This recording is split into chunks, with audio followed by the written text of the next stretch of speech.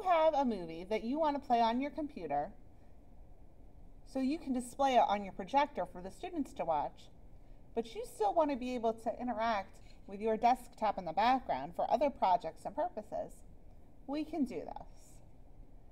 Down here in the lower left-hand corner, you have either a start bubble or a rectangle with the word start on it.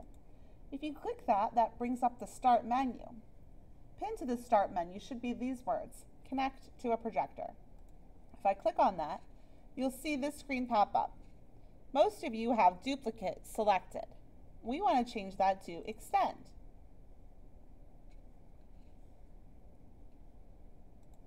What this does is it makes half of my screen stay here on my desktop, but now over here where I can't see on my screen but I can see on the projector screen is the other half.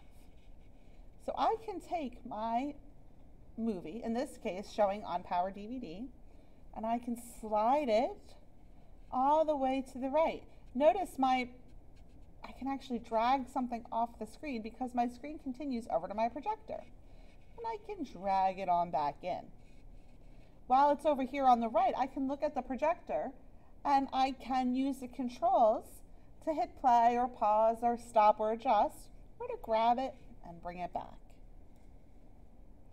While it's over here, I can continue my business working on this desktop screen here without the students seeing what I'm doing.